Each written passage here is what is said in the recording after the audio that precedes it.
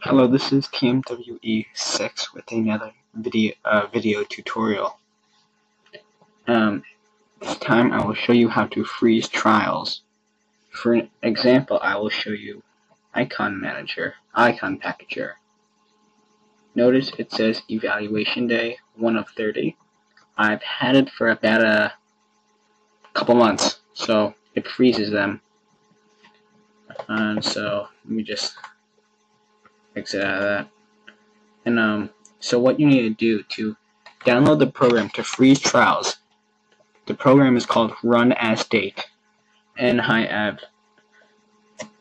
made the download. So what you need to go do is go to the link in the description, and this will come up.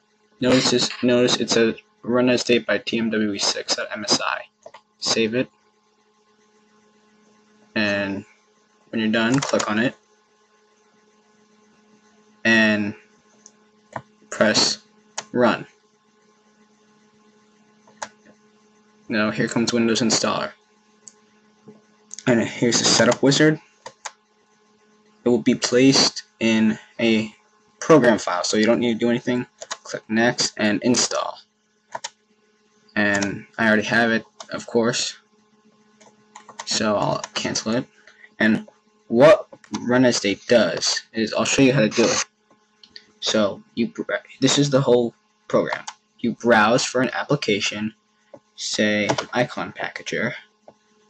It has to be the application of the actual program, so it's this one. Open. You click a time that you want it to freeze at. So today is the 18th. So it's the 18th, and I want to restore it to 12 a.m. on the 18th, so the first second of today.